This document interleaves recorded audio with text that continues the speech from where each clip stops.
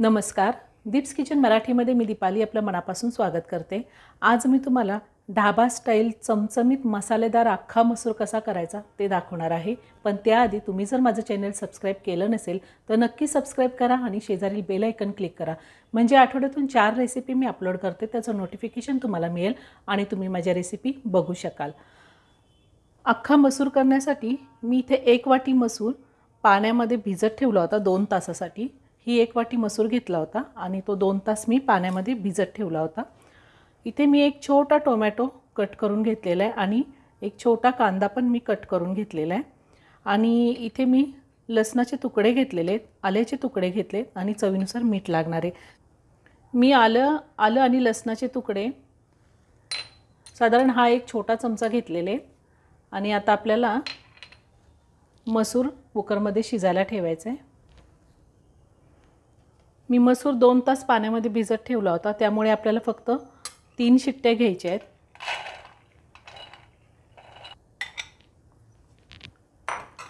आता मसूर शिजताना मी त्यामध्ये तमालपत्र घालणार आहे, एक टोमॅटो, कांदा,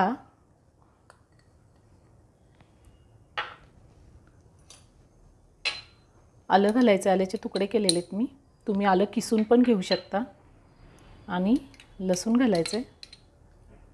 आपण आलं लसणाची पेस्टही वापरणार आहे, पण मी ह्यामध्ये पण घातलेत, खूप छान टेस्ट येते। थोडंसं मीठ घालायचे। कांदा, टोमॅटो, आलं लसूण आपण शिजताना घातला मसूर बरोबर, खूप सुंदर टेस्ट येते। आता मी त्यामध्ये पाणी घालणार आहे। साधारण आपल्याला जेवढे आपले मसूर आहे त्याच्या दुप्पट पाणी घ्यायचे। आता मसूर मी कुकरमध्ये शिजवून घेणार आहे।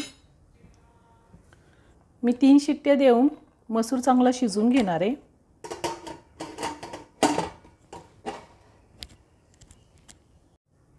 तीन शिट्ट्या झाल्या आहेत, मसूर छान शिजला आहे, चांगला मऊ झालेला आहे।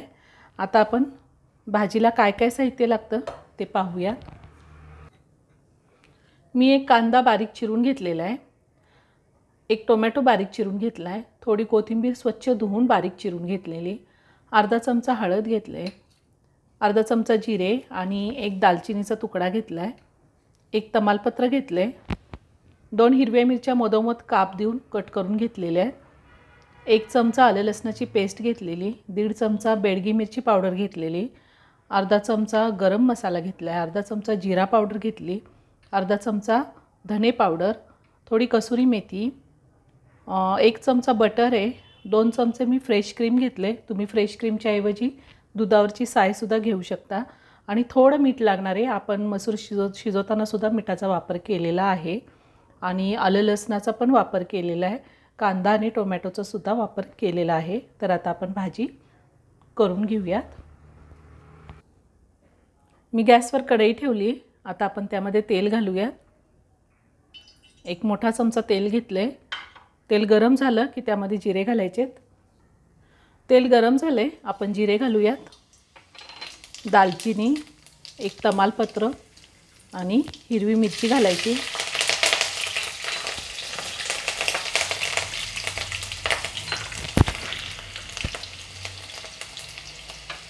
आलं लसणाची पेस्ट घालायची आणि छान परतून घ्यायचं 1 मिनिट। कांदा घालायचा आहे, कांदा आपल्याला चांगला परतून घ्यायचा आहे।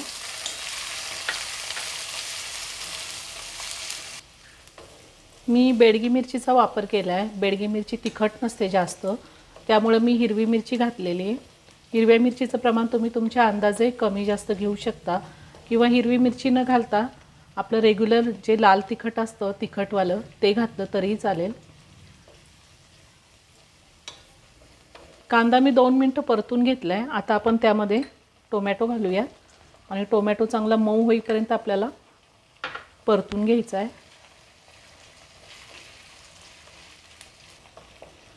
मी तेलामध्ये थोडंसं कोथिंबीर घालणार आहे, छान चव येते। मी ह्याआधी तुम्हाला मसूर डाळीची आमटी कशी करायची तीही दाखवलेली आहे आणि अख्ख्या मसूरची सुकी भाजी कशी करायची तीही दाखवली। त्या दोन्हीची लिंक मी डिस्क्रिप्शन बॉक्समध्ये सोडलेली आहे, तुम्ही बघू शकता. आणि मसूर भातसुद्धा दाखवलेला आहे, त्याचीही लिंक मी डिस्क्रिप्शन बॉक्समध्ये सोडली, तुम्ही बघू शकता. 2 ते 3 मिनटं मी टोमॅटो चांगला शिजवून घेतलेला आहे. मी इथे टोमॅटो बारीक चिरून घेतला आहे, तुम्ही टोमॅटोची पेस्टसुद्धा वापरू शकता. आता आपण त्यामध्ये हळद घालूया, बेडगी मिरची पावडर, गरम मसाला, जिरा पावडर,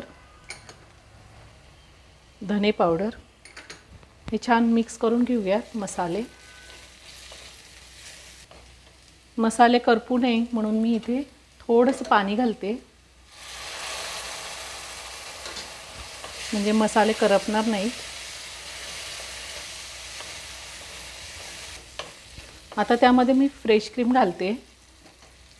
तुम्ही दुधावरची साय पण घालू शकता, फक्त साय फेटून घ्यायची थोडी, खूप छान टेस्ट येते त्याने.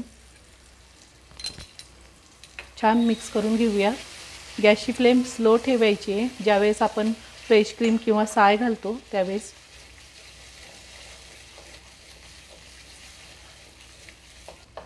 आता ह्या मसाल्यामध्येच मी कसुरी मेथी घालणार आहे आणि पुन्हा थोडीशी कोथिंबीर घालणार आहे.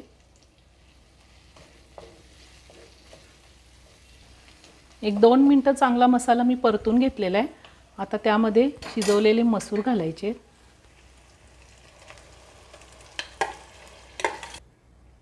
आता आपण पुन्हा मसूर आणि मसाले मिक्स करून घेऊयात.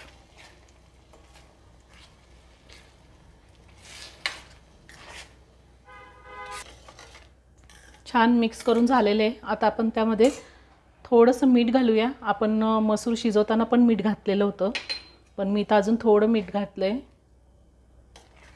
आणि आता मी गरम पाणी घालणार आहे. तुम्हाला किती घट्ट किंवा पातळ हवी असेल त्या अंदाजे तुम्ही पाणी घालू शकता. मी तर साधारण अर्धा ग्लास पाणी घातले. अजून जर लागलं तर अजूनही वापरणार आहे पाणी मी.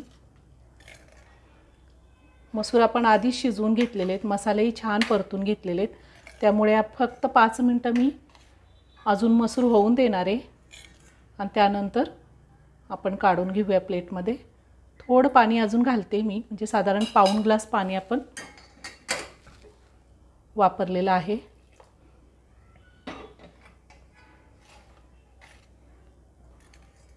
आणि 5 मिनटं मी शिजवून देणार आहे मसूर आणि त्यानंतर आपण काढून घेऊया.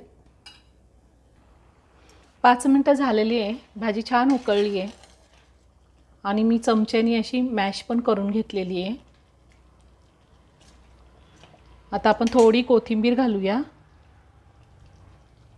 आणि भाजी काढून घेऊयात. खूप छान झाली भाजी.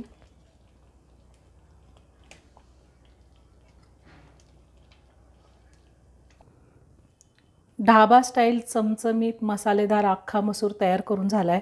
आपण चपातीबरोबर पण खाऊ शकतो, पण जोडीला जर रोटी असेल तर उत्तमच. खूप छान लागतो. तुम्ही नक्की करून पहा.